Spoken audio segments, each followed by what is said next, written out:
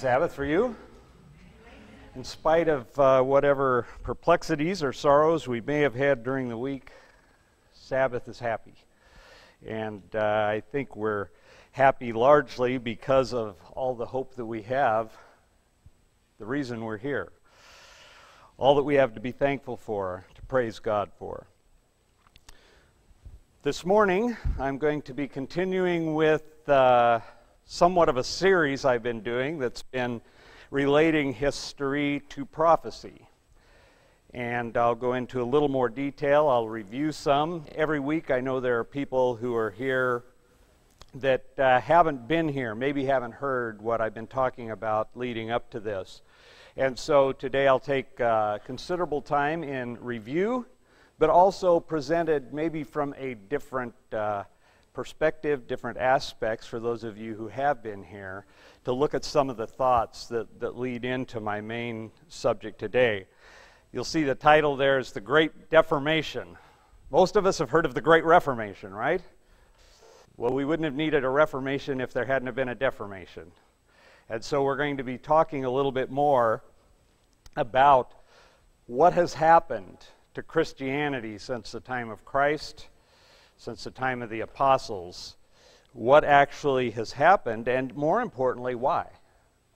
And how we can learn from this and hopefully have an experience that goes in the opposite direction. Rather than deformation, we are in need of continuing reformation. I also put on the screen here for the good of the people and the nation.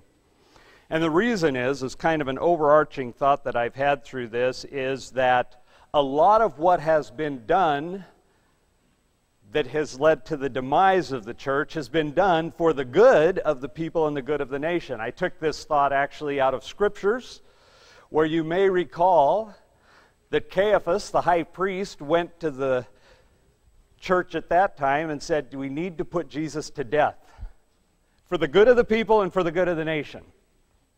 You realize that the premise, the basis for crucifying Jesus was for the good of the people and the good of the nation. That should get us to start thinking immediately when we really, kind of grasp where that takes us, and how could we fall into that position? Is it possible that God's people, you and I, could fall into erroneous thinking, where we actually think we're doing good and we're not? Before we start, let's bow our heads again for prayer.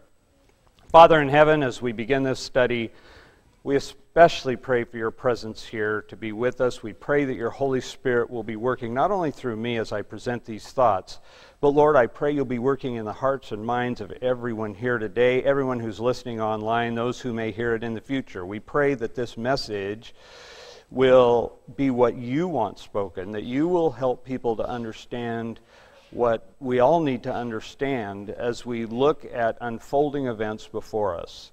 We pray that you will prepare us, that you will give us the intellect, the intelligence, the understanding that we need, but more than this, Lord, give us the right heart, the right spirit, the right attitude, the commitment to serve you always, whatever the case may be. And we pray that you will work amongst us this morning. In Jesus' name, amen. Well, I'm going to begin this morning with an amazing fact. I hope that's not copyright infringement of some sort, but anyway, I want to start with this. April 6th, this past Tuesday, marked an interesting anniversary. It was the 125th anniversary of the modern Olympic Games. 1896, the Olympics were rebooted, restarted. But the story that's interesting to me is how they came to an end. Here's the account. On April 6, 1896, like I said, 125 years ago, the Olympic Games, a long-lost tradition of ancient Greece, were reborn in Athens, 1,500 years after being banned by Roman Emperor Theodosius I. Now, the Olympic Games, right, contests, Greek contests, and they had been going on for centuries among the Greeks. Why would they come to an end? Interesting story here. With the rise of Rome, remember Rome took over Greece and came into power. the Olympics declined, and in 393 AD, the Roman Emperor Theodosius I, a Christian, abolished the games as part of his efforts to suppress paganism in the Roman Empire. The reason the Olympic Games were abandoned is because a Christian emperor decided it was for the good of the nation. He decided to suppress paganism as it pertained to the Olympic Games. Is that a good thing? Makes you think. Well, who wants paganism? I mean, paganism, I think we're all against paganism here, right? So what's wrong with getting rid of that in the country?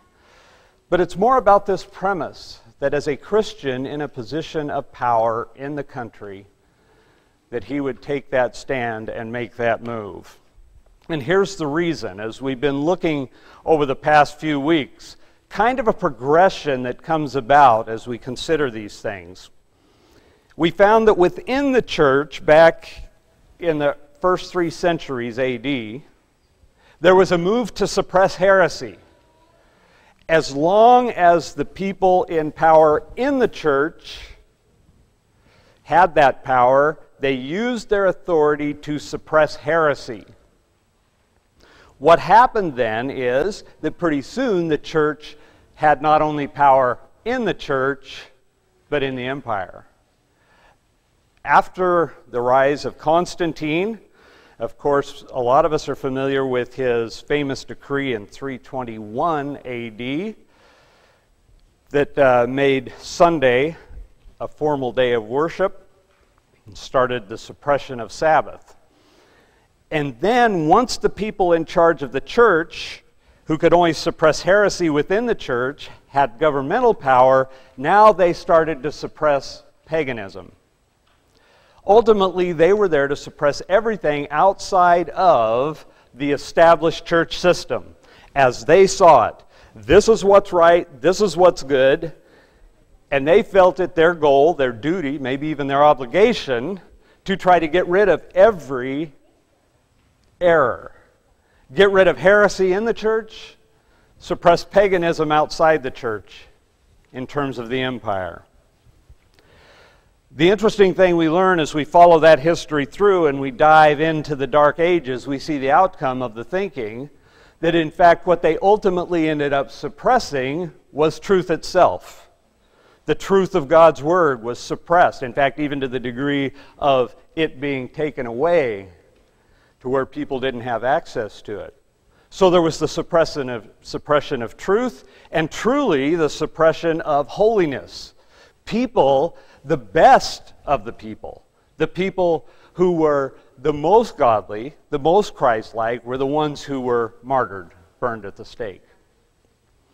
And as we look at this kind of progression and we realize that what starts as doing something for the good of the people and the nation, at least ostensibly, at least that's the stated purpose, we can see how it can easily turn in the wrong direction. But I want us to consider if it was ever the right direction in the first place to suppress heresy. How far should we go? What should be suppressed? Well, I think we should never forget that God created all of us with free choice, and if anyone has the authority and power to suppress all these things, it's God Himself. Amen? And the fact that He doesn't maybe should give us some food for thought. Another question that comes to mind out of all of this to me, is it possible that freedom-loving Americans, Adventists who are proponents of religious liberty, is it possible that we could actually end up becoming the persecutors? As I read and I understand that the people who are the professed people of God, there will be a shaking, there will be a thinning, there will be those who fall away, and we know that at the end there are only 2 classes. The ones who fall away will, yes, in fact, become the persecutors. And so the reason that I'm going through this, the reason that I'm looking at these historical lessons, These are not just a history of fulfilled prophecy, although that's valuable. But my intent is bigger. I think that we must have a clear understanding of the principles at stake so we're not swept away in the tide of evil. Somebody comes saying, we've got to get rid of this, we've got to do this good thing, we have to fix this over here and that. It would be easy to find ourselves getting on board with something that seems so good, and yet find ourselves on the wrong side in the end. That's a concern of mine. As I read history, I have found that this takes place over and over and over, I should say, has in the past, and I believe will continue to. Now, another one of the premises that I started this series of sermons with actually comes out of great controversy, where Ellen White talks about the image of the beast. If we want to know how the image is to be formed, and we're in the time when the image of the beast is being formed, if we want to understand how that takes place, we need to study how the image was formed. The events that formed the papacy actually show us the path that will be taken to form the image of the beast in the end. In other words, we can see how the beast's image is being formed if we know how the beast itself came to be. Does that make sense? It's kind of the starting point that we've had all along here, is that the reason to look at this history and to see these events of the past is to understand what's happening right now and what's beginning to take place and what will take place moving forward as the image of the beast, as it's foretold in Revelation 13, how that image is formed. And with that image comes certainly persecution, even a death decree. I shared this slide last Sabbath on the Deformation, and this is an overview again of where we've been. I talked about the things that have taken place in the early centuries within the state. That's one part of the equation. What happens in society? What happens in government?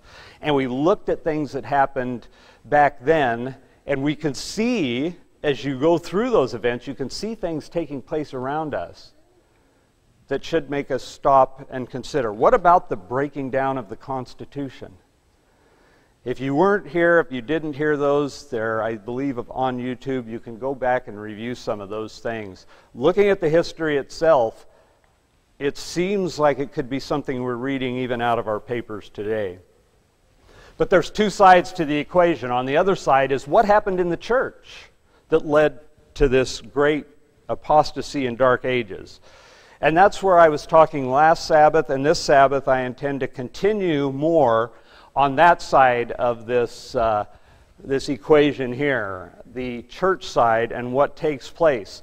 Today it'll be a little different. Last time I looked specifically at what happened within those first 3 centuries. I want to build out of that, and I'll review some of that, but also show you that those same things are still with us and still a prevalent teaching and doctrine among us even 2,000 years later. All right. The Deformation, the Reformation. Here's how I see it. We're not there yet. The Deformation, from the time of the apostles, the things that took place that brought us down into that era of papal rule that we call the Dark Ages, took us down to a very dark and desperate time, certainly by the time the Reformation began. The Reformers came on, and certain reforms were made, bringing us back up. But I don't think we're there yet. In fact, the reason that I'm bringing this up is because the concern for me is that there are still little fragments of error that are still maybe with us, that have never been weeded out of Protestantism, that have maybe never even been weeded out of Adventism. And I think each of us as individuals needs to make sure that we are taking a solid look at God's Word and studying deeply to say, are we following exactly what God has asked us to do? Have we somehow either let false principles creep in, or are we still victims of a worldview that was prevalent for at least 1,500 years? Are there things that we think that are maybe a little off just because we've been around them so long that they're part of natural life? Well, this is just the way this is. And we use those things as an assumption, a preconceived idea that if we build on, will take us way off course. That's my concern.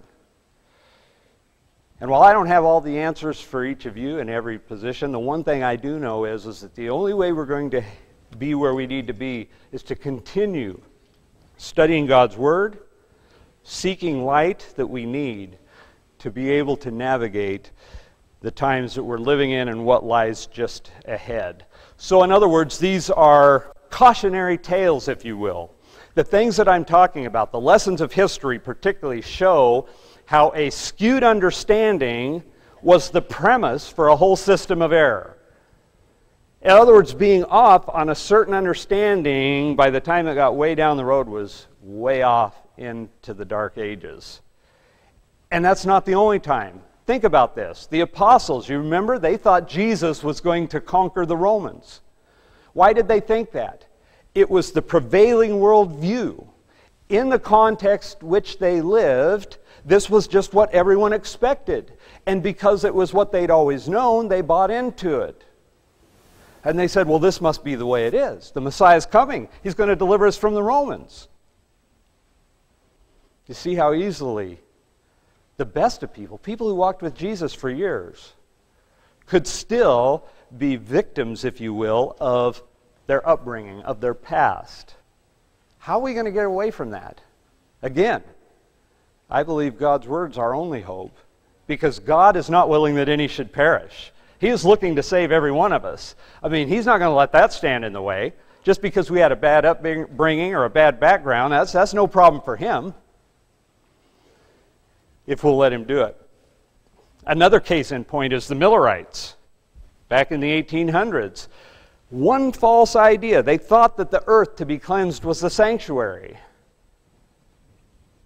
And look at the disappointment, the heartache, the terrible struggle that came about as a result of that. Even though they were right in all the other points, one false premise just kind of shattered the whole experience for them. Interesting story. So, I guess with that said, we'll move on. That we need to be doing everything we can to understand where we should be, what we should be doing, where God wants us right now. Now, let me just review what I talked about last time I was here. I presented some of the thoughts in the early centuries, again, specifically the first 3 centuries AD, from 4 of the church fathers: Ignatius of Antioch, Irenaeus, Tertullian, and Cyprian. By the way, these were Christians in a time when it wasn't popular to be Christian. They had to really stand up. In fact, all but Tertullian were martyred for their faith. All were persecuted for their faith. These were not bad men in the sense that we usually think they were bad men. And yet these 4 men basically took a path and took their understanding and their well-meaning ideas to a place that brought about really the destruction of the apostolic church. And it was all because these 4 men were suppressors of heresy and supporters of unity. Wow, that sounds like us. Certainly, we don't want heresy. Certainly, we do want unity in Christianity and in our faith. These are the things that we want. But how do we go about getting them? And here's where things can go crazy, is when we take God's work into our own hands. The teachings of these church fathers, basically in succession, we went over last time, the supremacy of the bishop. The bishop should be treated as equal to God, they said. Specifically, that was Ignatius that said that. And following on that, each of them added a little more. Irenaeus came up with this idea of apostolic succession and the certain gift of truth, that certain men, in other words, the people who are up front here at the pulpit, that's the clergy, if it came from them, you could count on it because they have the gift, through apostolic succession, of being able to tell you what the truth is. After that came church orders. We have to make sure it's clear. You're the laity, we're the clergy.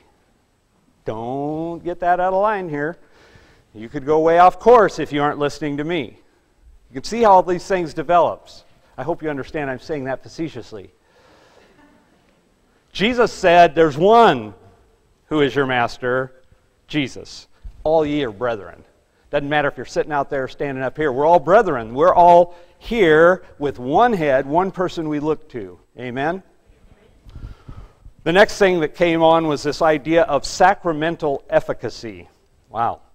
Whatever that means, right? Sacraments. Things like baptism and communion and certainly ordination, because this was specifically came about as the idea of church orders.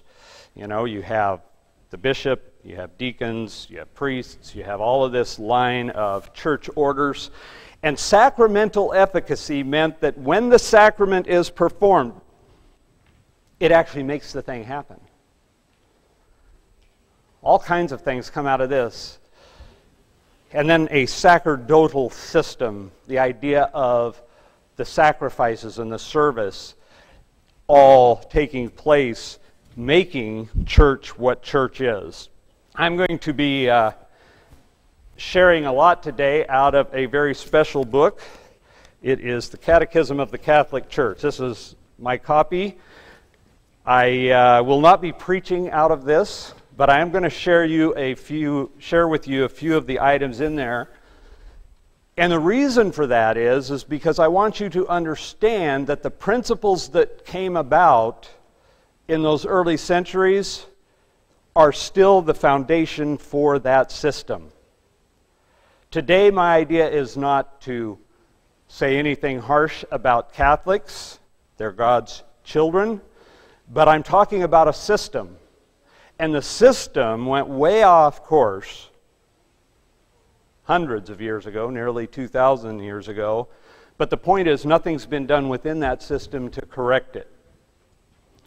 And the ideas that seem so close to good ideas, very close to what would be true and sound doctrine, if you think them through, actually go contrary to Scripture. And so that's what I want to do, is share with you some of these thoughts today and demonstrate how thinking can get us off course one way or the other and lead us into terrible conclusions. So let me take an approach. There's different catechisms. This one is not put in question and answer format. It is actually essentially the full beliefs of the Catholic Church. And it's put in fact, when I make references to it, they aren't page numbers, it's actually numbered paragraphs. Some of you have a background in Catholicism, and you're going to be familiar with this. But they're references, and they're saying this is what the Church believes today.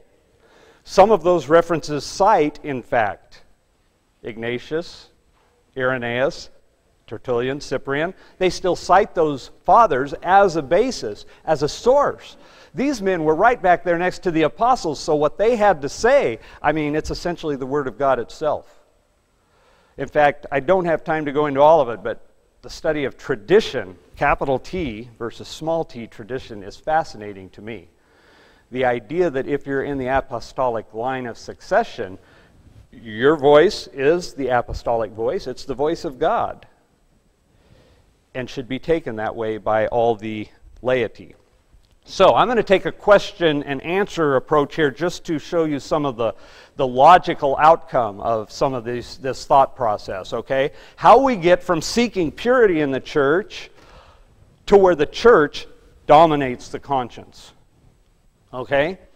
So the first question that came up is, we have all these people saying different things about this is truth and this is truth. How do we know who to believe? How do we know what to believe is true? And the answer to that, as we talked about last week, that came about through the fathers, is that how you know the pure doctrine is, it's the doctrine that comes from the bishop. In other words, you listen to the bishop is the one who will keep you on course. And right there we have a problem, because the principle that is laid out when we do that is now the messenger, not the message, is what determines truth. You don't test truth by this, you test truth by the bishop and whatever he says. Because you probably don't understand this anyway. So, just set that aside. You don't worry about this. You just make sure you listen to the bishop and he'll keep you on course. Basic thought. But the problem is, it takes away the authority of the Bible. Do you see this? Simple thought, seems reasonable, but it takes away the authority of the Word and replaces it with a man, a human authority. Well, then the next question is, how do you know the true bishops from the heretic bishops? Well, yeah, just because somebody claims to be a bishop, you can't take his word for it, right? Because he might be a heretic bishop. Logical? That would be the next step. Once we know that you get your truth from the bishop, we better make sure you're getting it from the one who's teaching truth, not heresy, right? Well, here's what was laid down as the idea. The answer to that is, well, the true bishops come through the line of the apostles. Certainly. Well, Paul, Peter, James, they knew this man, and then this man, they passed on the gift of truth to him, and now he has the truth. And then he had students, disciples, and he taught that truth to them. But not only that, he actually passed it on to them, and now they are the ones that have truth. If you're not connected to the apostles, you don't have truth, but if you are, that's the person you can trust. Logical next step. And so the principle laid down here is that connection to the church determines who the true messenger is. In other words, if it's this group here, by the way, Irenaeus or Tertullian, one of them was the first one to actually use the term Catholic Church, meaning universal, meaning this is the right, this is the true, this is the whole idea. And they started developing the idea of putting your faith in the church instead of the word. Interesting. Connection to the church determines the true messenger. In fact, let's look at what Irenaeus had to say.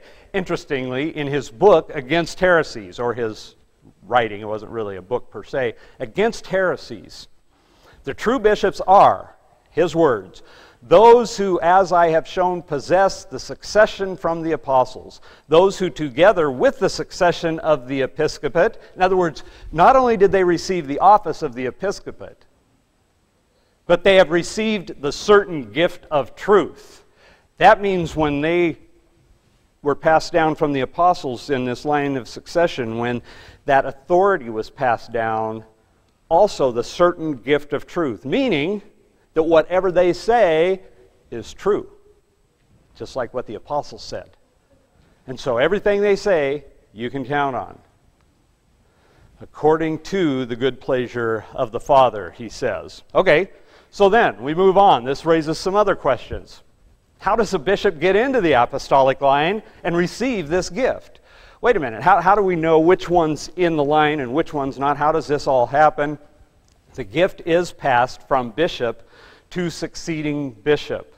In other words, as I just explained, one bishop, he has it. So now I have the gift of truth. Now, whoever I lay my hands on and ordain will also have that gift of truth. Right? And then they do the same and on down the line. Do you follow how this happens? And so again, another principle was established, is that the certain gift of truth is in men rather than the word. And it's passed from man to man. You can completely do without the scriptures under this system. Do you follow what's happening here? Everything is about the hierarchy, the structure, this whole complexity of passing it on and building the system rather than pointing to the word. Once again, then, how does the apostolic gift get in the bishop? Wait a minute. How does the actual gift, how does it happen that one bishop can get from the other bishop, sure, everything he says is true.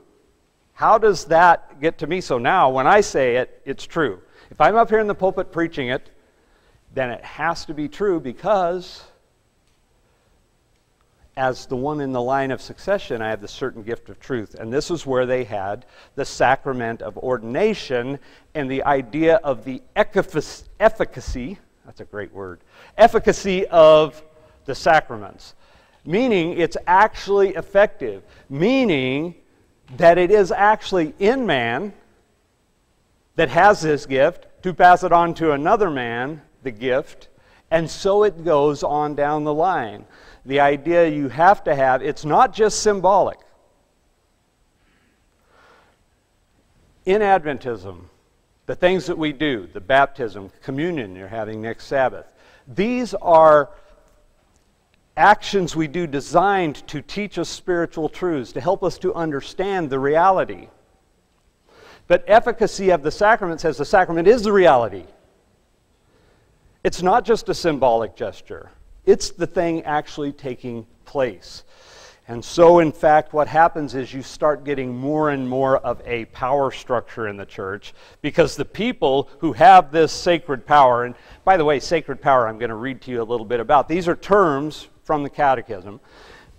Sacred power, right, is granted by men in positions of power. It's always a top-down. And so what happens is, naturally, in the human heart, with the idea of trying to move self forward, you want more authority, more power, and so this big system of top-down, from the Pope to the body of bishops and on down through the whole system. And even though I'm talking about this in terms of the Roman Catholic structure, because that's what falls into the historic narrative I'm in, it is not limited to that. Remember what I said a little bit ago about do we have any leftover remnants?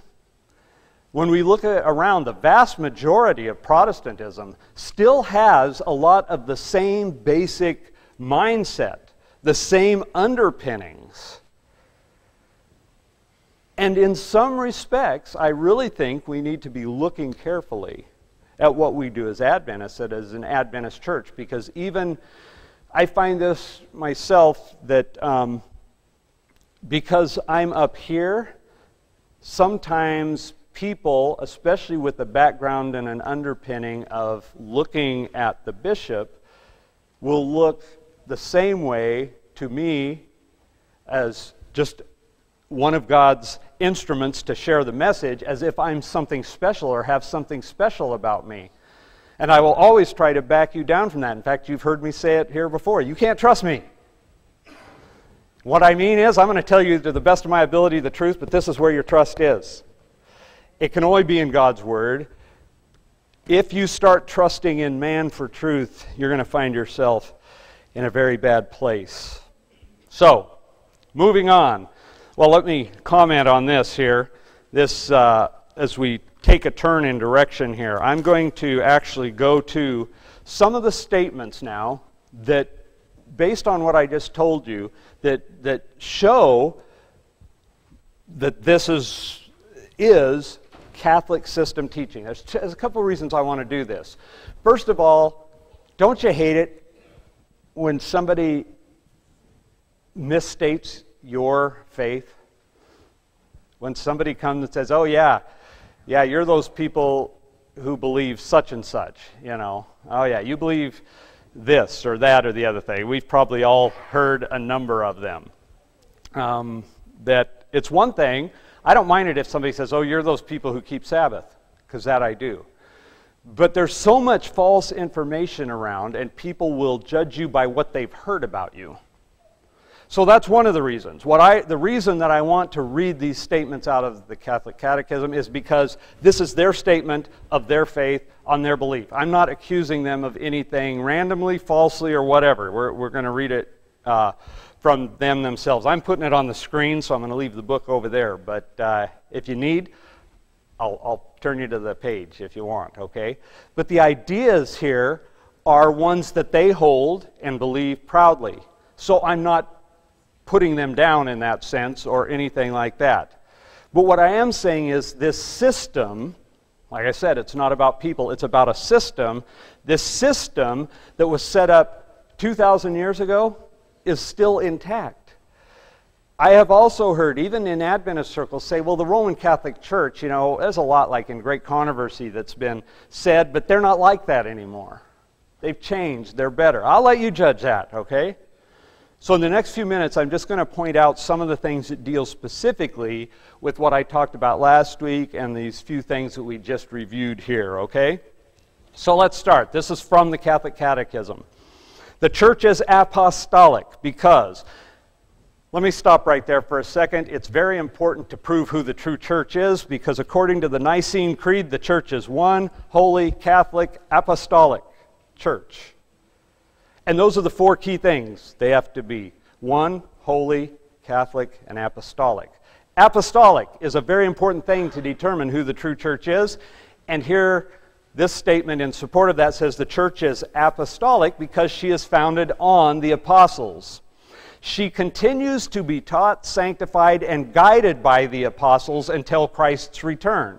Now, I can say that. I can say, yeah, what the apostles say right here. Right? Are we not somewhat taught and guided by the apostles through God's Word?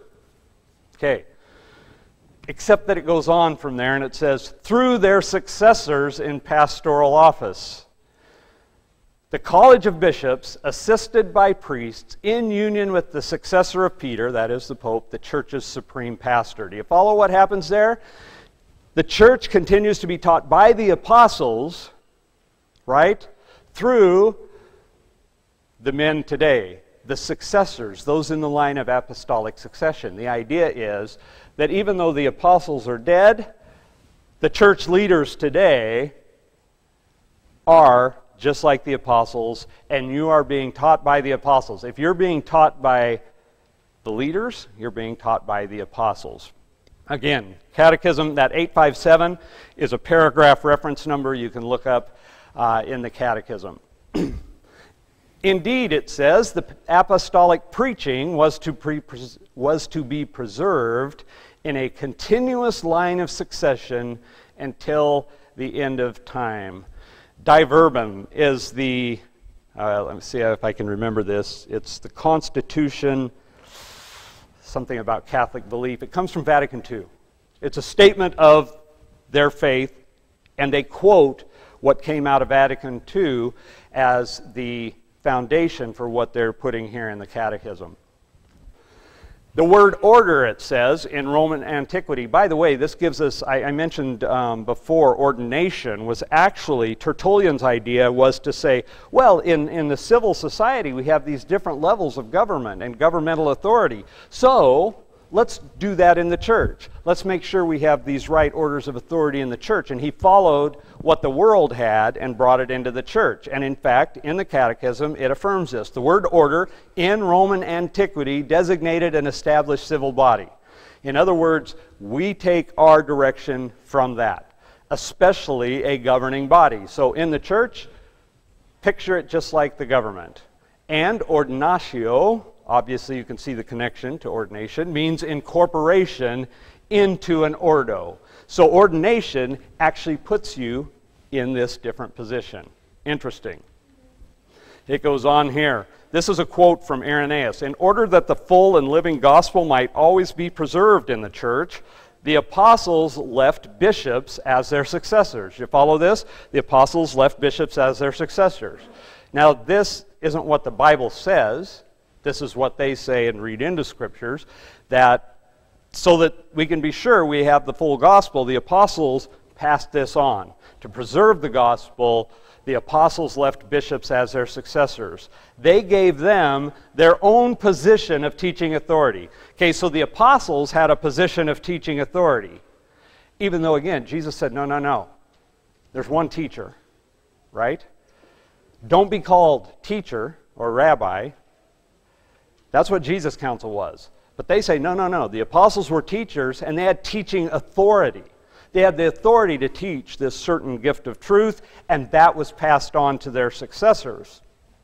since the sacrament of holy orders is the sacrament of the apostolic ministry. In other words, this idea of ordination and passing this apostolic succession down, since the sacrament of holy orders, that's what they call ordination, is the rite, the sacrament of holy orders, sacrament of apostolic ministry, it is for the bishops, as the successors of the apostles, to hand on the gift of the Spirit, the apostolic line. Validly ordained bishops, i.e., those who are in the line of apostolic succession, validly confer the 3 degrees of the sacrament of holy orders. Just as I was sharing earlier, this is not about something, a calling from the Lord. This is not about the Lord's work. This is about the work of one person passing on a gift to the next, and so on down the line. The word ordination, according to the Catechism, is reserved for the sacramental act which integrates a man into the order of bishops, presbyters, or deacons. You saw the 3 orders that it talked about earlier, okay? So ordination is how it all happens in the Catholic mindset. It goes beyond, now notice these words, it goes beyond a simple election, designation, delegation, or institution by the community. Now, I think most of us here understand ordination to be something more like that, the idea of recognizing a person, recognizing their gift, choosing that person to fulfill the role in our local body, and so on. But their point here is, no, it's much more than that. In the Catholic system, it is much more than a simple election, a designation, a delegation, or institution by the community. What is it?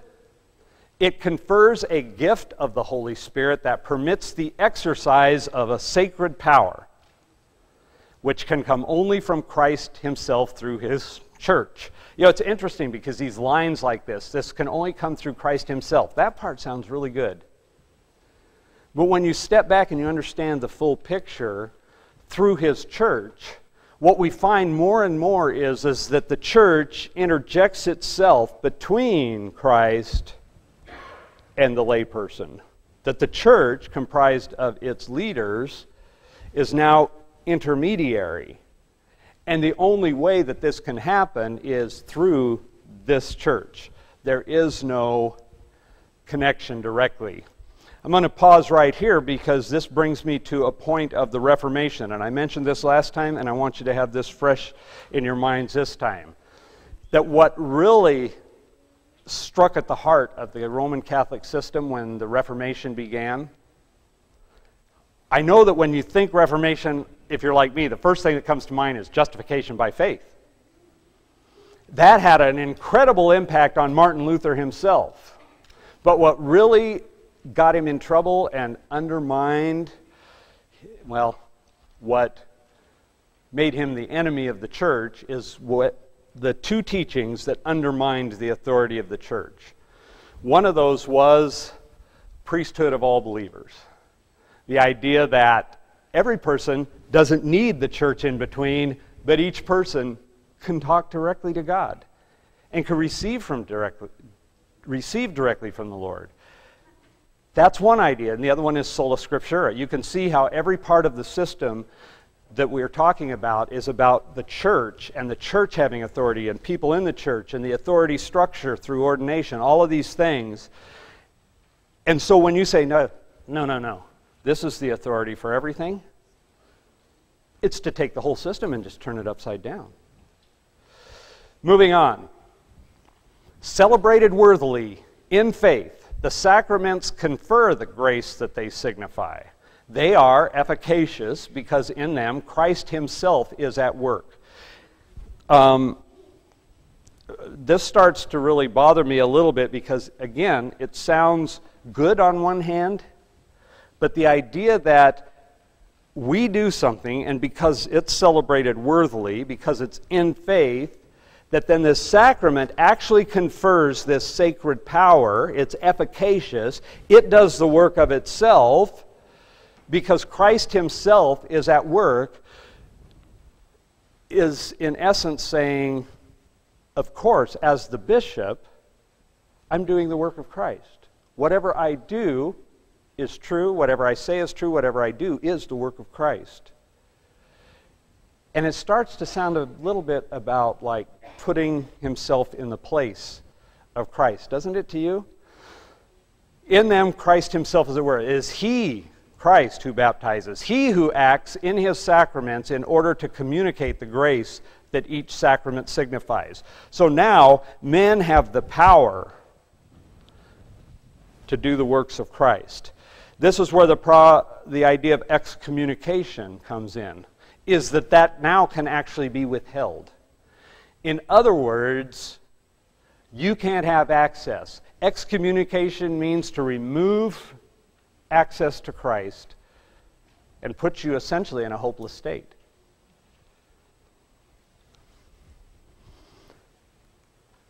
From the moment that a sacrament is celebrated in accordance with the intention of the church, every time we turn around, not that it's celebrated, but in accordance with the intention of the church, the power of Christ and his Spirit acts in and through it. You start, instead of Jesus controlling his church is controlling Jesus and the power. It's a little bit like, you remember Simon, was it? Simon Magnus? I want some of that. You guys are doing all these miracles and everything. I want some of that so I can do that too. The idea of the man having the power. It is such a fine line to usurp the position of Christ, isn't it? To put yourself in the place where only Christ belongs. This sacrament, holy orders being talked about here, configures the recipient to Christ by a special grace of the Holy Spirit so that he may serve as Christ's instrument for his church. So now he serves as Christ's instrument for his church. By ordination, one is enabled to act as a representative of Christ, head of the church, in his triple office of priest, prophet, and king. Now, in one sense, we should all be representatives of Christ. People should be able to see Christ's work in us, and we should be the light of the world. But in the sense that it's being used here, this representative of Christ, the head, goes beyond that.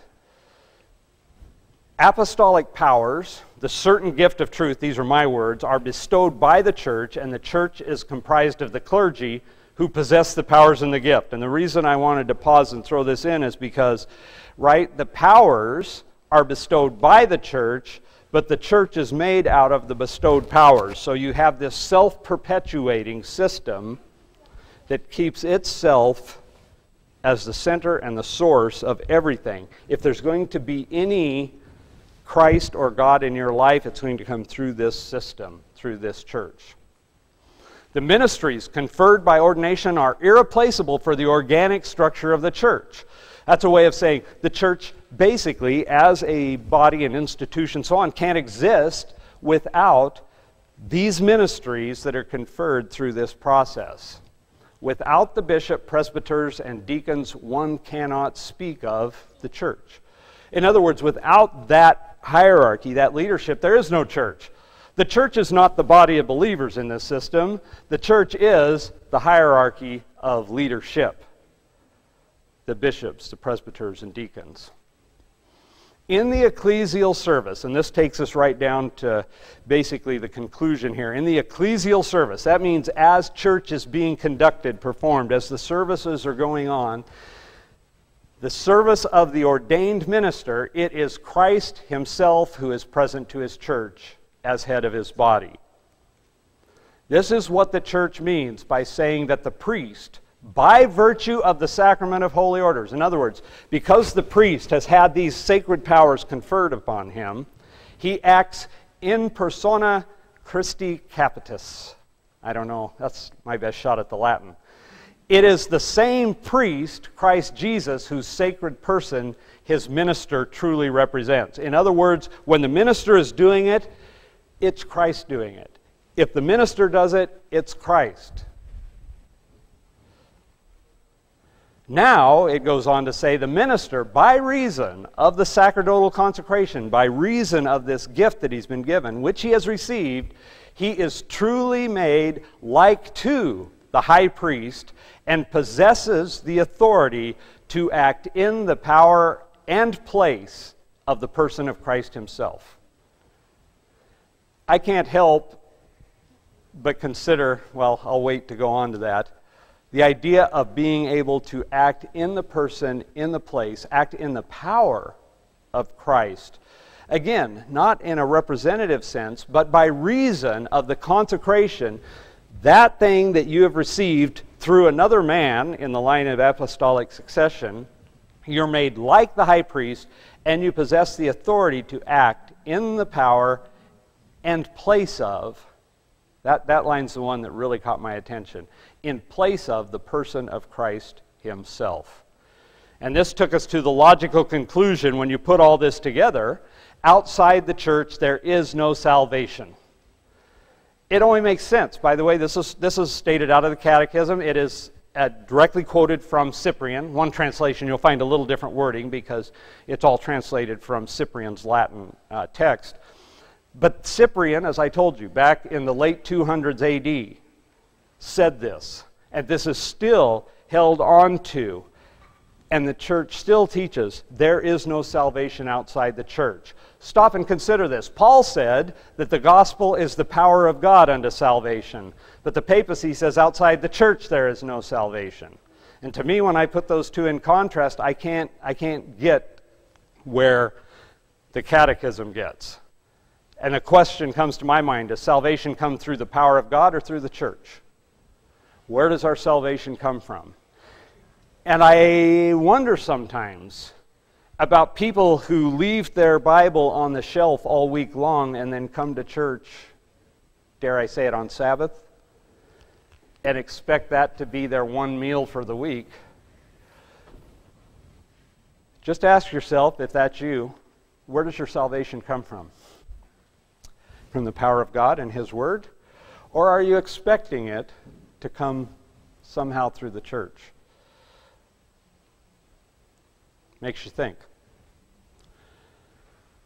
And as I said before, this about the priest acting in the person and place of Christ, it reminded me of these texts, 2 Thessalonians we read last week. Let no one deceive you by any means, for that day, the day of Christ's coming, will not come unless the falling away, the word there falling away is apostasia or apostasy, until the apostasy comes first and the man of sin is revealed, the son of perdition. We have seen the result of these teachings in the first 3 centuries, how they developed into the Dark Ages. And we can see in the Catechism today that those same principles are actually held up and supported. And the same fathers are quoted saying, this is where we stand today. Interesting. That day will not come unless the falling away comes first. The man of sin is revealed, the son of perdition. Those are strong words.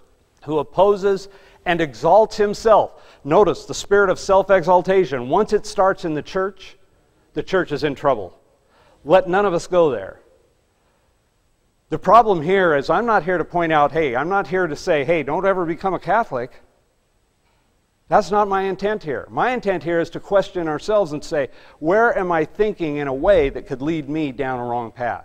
And so the first place, the very important thing that designates who the man of sin, who the son of perdition is it's a person who in the very first instance exalts self. And if we have a problem with exalting self, as most of us are prone to, we better be on our knees constantly saying, Lord, keep me in the position I need to be. Help me remember that you're the head and I'm not. Help me remember where I belong. Don't allow the spirit of self-exaltation in. Because it's the man of sin, the son of perdition, who opposes and exalts himself above all that is called God or that is worshipped, so that he sits as God in the temple of God, showing himself that he is God. And while that applies in a general way to this system of the Dark Ages, this system that is still there in principle, the idea of being in the place of God instead of God, it's the church. It can actually be a place, it could be in our lives, it can have place in our lives on an individual basis. If we allow wrong thinking to creep in, the same results follow. Smaller scale, but it's the same thinking and the same thought. And so persecution does not always come from a mean spirit, intentional hatred, or malicious motives. And the reason I added always, somebody questioned me when I said something along these lines a week ago, says, well, I think you're giving too much credit to people. Some of these people really are that. Okay, I grant that. But what's interesting in the history I'm outlining is that these are not people who any of the evidence would show had that kind of a spirit. And that in fact often persecution, where it ultimately comes from, the bottom line is it actually comes from a conscientious spirit, a humanitarian goodwill, and a magnanimous motives. And I tell you this, don't believe it because I'm saying it, you just watch. But as things unfold, as the image of the beast is formed, we will see the argument being made over and over and over. It's for the good of the country. It's for the good of the people. It's for the good of society. We need to do this, that, and the other thing. We need to make sure our religion is on track and right before God. We need to do all these wonderful things. Don't let the heretics have a place in this society. Get rid of them. Put them down. It will all be done for the good, by people with a conscientious spirit, humanitarian goodwill, and magnanimous motives. And my fear is that some of us will look at this and say, well, how can that be bad? That's a really good idea that so-and-so has. Oh, man, the senator from here, that congressman over there, that's a wonderful idea. Man, wouldn't society be better if we just did what he said? Don't be misled. It's a time we need to be really studying what God's Word says, what the prophecies are saying is going to happen, and where we need to stand individually. And I'll continue to say individually, because while the Catechism teaches there is no salvation outside the church, the counter of that is that somehow as long as you're still in church, you're okay. The church will not be saved as a collective. The church is only the body of believers, and each of us will be saved based on our own decisions, what we choose to do. The driving motive of the early bishops was to eliminate heresy within the Christian faith. And here's the lesson. If Satan can, in the slightest degree, introduce the principle of man putting himself in the place of God, trying to eliminate heresy in God's church, trying to weed out the tares, as Jesus put it, when he said clearly, now's not the time, and you're not the people. It's at the end of time, and it's the angels who will do the work when I tell them to. But if Satan can introduce this principle, he's already ensured success of his mission. But take heart. I am going to close with another verse from 2 Thessalonians. After Paul talks about the man of sin and the son of perdition, the falling away, and all these things that we watch, he says this, and this is awesome. But we are bound to give thanks to God always for you, brethren, beloved of the Lord. Isn't that awesome? Okay, we know what's going on, we know all this, but there's a reason to be thankful. We give thanks to God always for you, brethren, because God from the beginning chose you. Months ago, I gave a sermon on assurance. God chose us, each one of us. And I'm going to reiterate that here. We need to know this, that in fact, all of us are only here, born at this time in Earth's history right now, is because God chose us to be on His side and do a good work. He gives us free choice not to. But the truth is, that's His plan for us. He has a plan and a purpose, and we can have that. And we can be thankful. God, from the beginning, chose you for salvation through sanctification by the Spirit and belief in the truth. Not through the church, but through what? Sanctification of the Spirit, who we have direct access to, and belief in the truth. That's where we stand, and God has chosen us to stand there and to be victorious, whatever may come. Let's pray. Father in heaven, We have looked at a lot of history over the past couple months. We've seen what's happened in the world. We've seen the results of bad decision-making, bad choices, the things that maybe were done even with the best intentions and motives turned the wrong direction. Lord, we pray that you will show us our own hearts, show us our own minds. We know there's a way that seems right to a man, but the end is a way of destruction. And so what may seem right to us, Lord, we want you to show us what is right. We pray that you will give us a new motivation to study your word more, to dig deeper, Lord, because the times demand it. Help us to hear your voice.